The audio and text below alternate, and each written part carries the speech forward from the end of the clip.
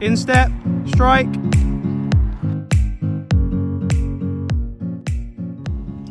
Hi guys, Tuesday, as I said, today was going to be quite busy, running around getting things sorted out for the rest of the week. Also had a school session today with school football team. Now just on the way to the Enfield, have a one-to-one session 5 till 6. And then the normal Enfield Development Centre session 6 till 7. So looking forward to a great evening. As I said, this week we're working on decision making, and gonna try and put a few clips up and talk through a few coaching points in regards to that topic this evening in the video. So yeah, I hope you enjoy the video. Another day, looking forward to tonight, and I'll catch up with you later in the day. Go.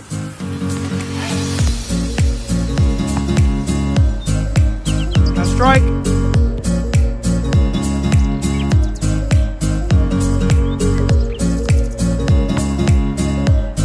Instep, strike. Good.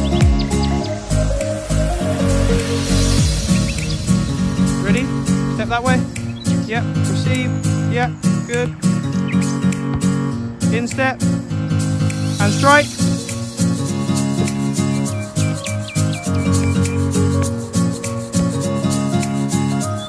Start. Finish. Good. Get in those corners.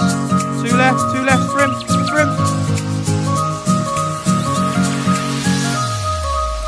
Good. You're in. Good. Last one. Go. There. Good. And you're in.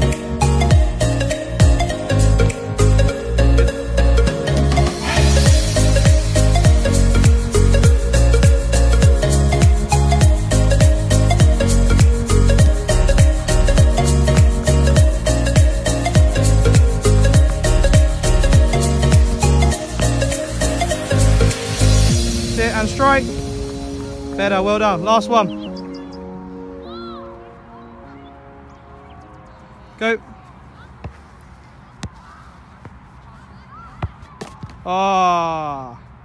Strike.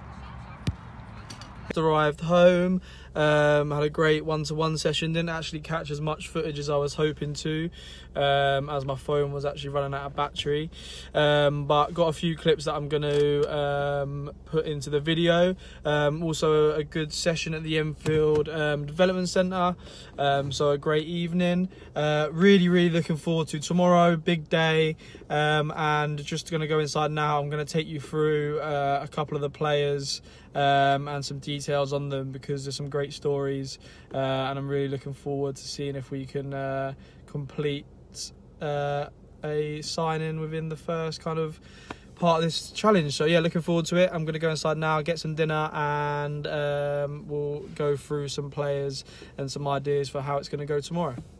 So we've got the under-10 fixture against Barnet. Just had the confirmed details through today. Playing 7v7 for 20-minute quarters on the AstroTurf at the first team training ground, which is also their first team stadium, the Hive. So really looking forward to that. We've got a squad of 8 players, and there's just a couple of players I wanted to touch on their stories, kind of in regards to ProFormance, and myself and stuff like that. For example, there's one of the boys who I've coached. I first coached him in kind of a TOTS program years and years ago, before I went to university. So he would have only been 3 or 4 years old.